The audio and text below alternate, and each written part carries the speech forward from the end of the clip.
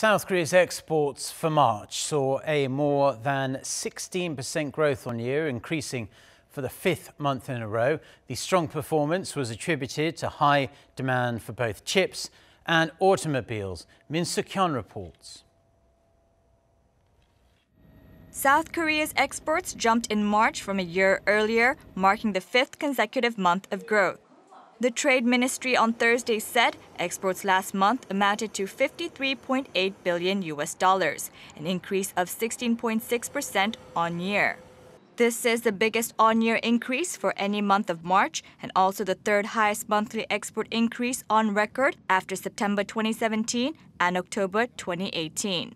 The average daily exports, which factors in working days, also rose 16.6% on year, marking the sixth straight month of gains. The double-digit export growth was largely due to strong demand for chips and automobiles. Outbound shipments of semiconductors rose $9.5 billion, the highest figure in over 2 years, while exports of cars hit $4.4 billion, the highest in more than 4 years.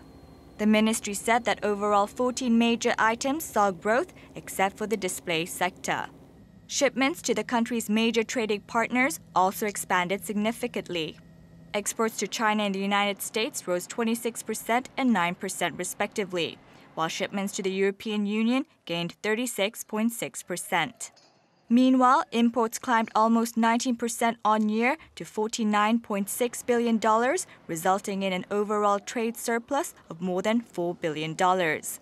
This marks the 11th straight month that South Korea has posted a trade surplus. Suk-hyen, Arirang News.